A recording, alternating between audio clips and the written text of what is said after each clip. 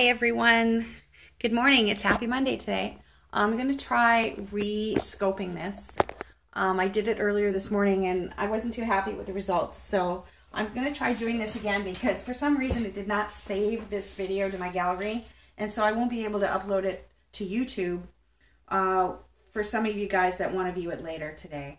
Because I know not everybody can watch Periscope during the day. A lot of people are working, etc. And so I'd like to have my videos available for all of you guys. To all of you guys, I mean. So what I want to do is try to rescope this, show you guys my process. Hopefully you guys will be able to see everything way better than you did before. And I'm going to just go for it and show you guys what my process is here on printing up some pretty fun deli papers to use in your art journals, Bible journals, scrapbooks. Really fun. Again, deli paper is like super thin tissue paper. This is what it's like. It's like super thin. It's not the same consistency as tissue paper, but it's pretty close. These ones I get on Amazon. They come 500 to a box, or you can get them on Etsy. Just do a search for deli paper on Etsy, and people sell them in bunches. It's a lot cheaper buying a box 500 on Amazon, but if you don't want that many, no problem. Anyway, here it is. It's just going to be a quick scope today. I'm just doing 5 sheets. My other scope is still available. You can watch that one, but I was having trouble, and for some reason it didn't save on my phone, so I couldn't upload it to YouTube. So I'm redoing this and hoping it works.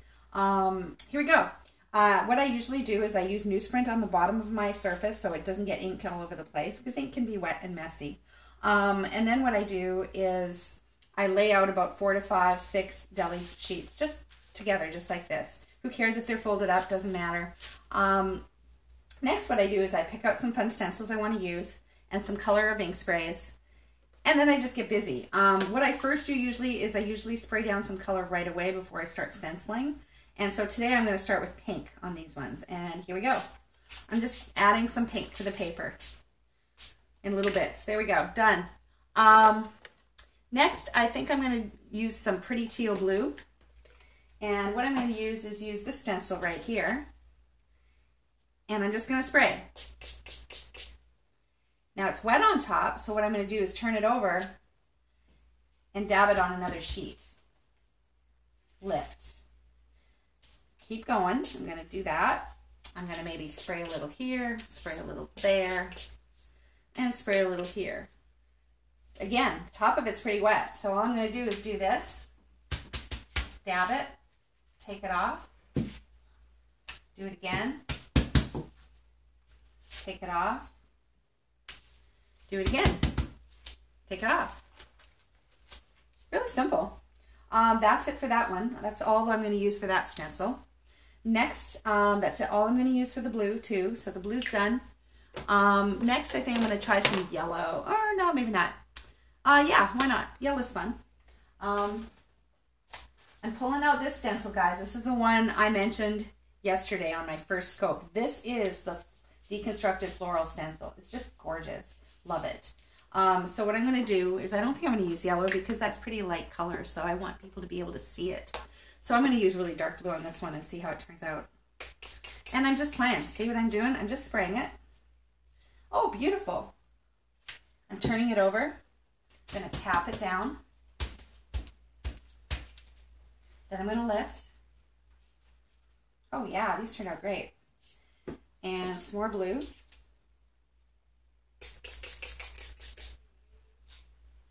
Oh yeah, pretty. Turn it over.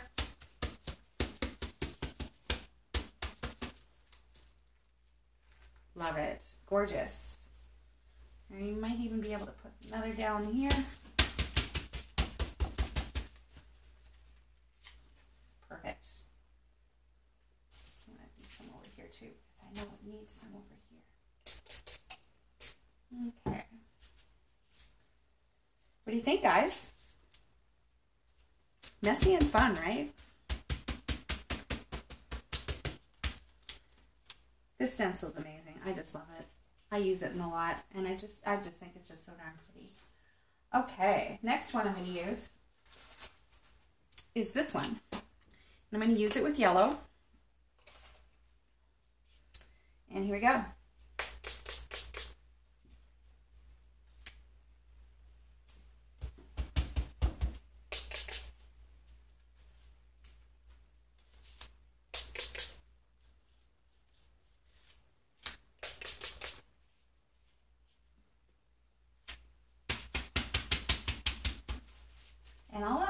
see, all I'm doing is ink spraying with the stencil and then turning it over and patting it down. That's it. It's not rocket science. It's pretty easy.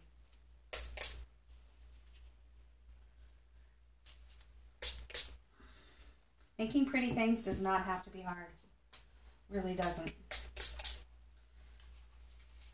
There we go.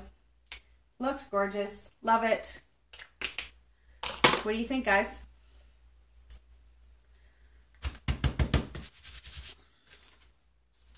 Done. All right. I have 5 more deli sheets here ready to go. And now what I'm going to do is I'm going to flip it over. And I'm just going to press down on my newsprint just to make them, just to get some of that wet ink off. I'm going to do that with all 5 sheets.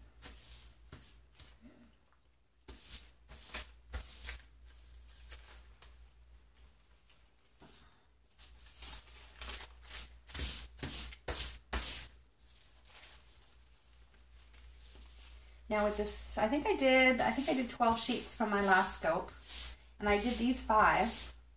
So now I have 17 sheets of deli papers to use in my journals. I can cut them up into different shapes. I can write on them. I can stamp on them. Cut them up into like strips to put in my journaling Bibles on the margins. And there you have it. There's 3, 4, and 5 pretty deli papers. What do you think of the colors, guys? I think they're cool. First I started with some pinks, and then I added some teal and blues and pinks and yellows. I used a couple different stencils. What I did is I used this pretty Floribund, this deconstructed floral stencil, which is available at Stencil Girl Products. It's by Tracy Batista. It's a nice size stencil too. It's really pretty. I used this stencil today and this. And then I used this one. Have fun with your supplies, guys. Hope you enjoyed that. It's really fun to color up deli papers to use in your journals and in your art. As I said, these are pretty damp still, so even though I've blotted them, they still need to dry. So give them at least a good couple hours until they're like completely dry before you start cutting them up and decorating them with stamps or whatever. They're damp. If you could feel them, you could feel them with your hands. They're a little damp. They're not all wet, but they're damp. So they do need to dry. So there you go. I hope you guys will try it. Get some deli paper. Look on Etsy, look on Amazon, and play and have fun. You can use these as gift wrap. You can use them as printed tissue paper in your packaging. When you're sending out Happy Mail, you can even wrap gifts with this stuff. It's beautiful. So I hope you guys will try it. I really do. Hey, thanks. It is pretty and easy. Thank you. I love it. I love the messy look. The colors and the designs make it pretty, but I just like the messy look. So that's how I create. I'm pretty spontaneous, like I shared yesterday. I just grab what appeals to me at the time. And I usually love the results. So I don't plan. I just grab whatever I have. For this scope, I grabbed 3 or 4 stencils I knew I wanted to use and to show you guys, and I just did it. As you can see, it doesn't take a lot of time. It takes like 10-15 minutes to do this. Not long at all. And you have a lot of pretty colorful papers to use later.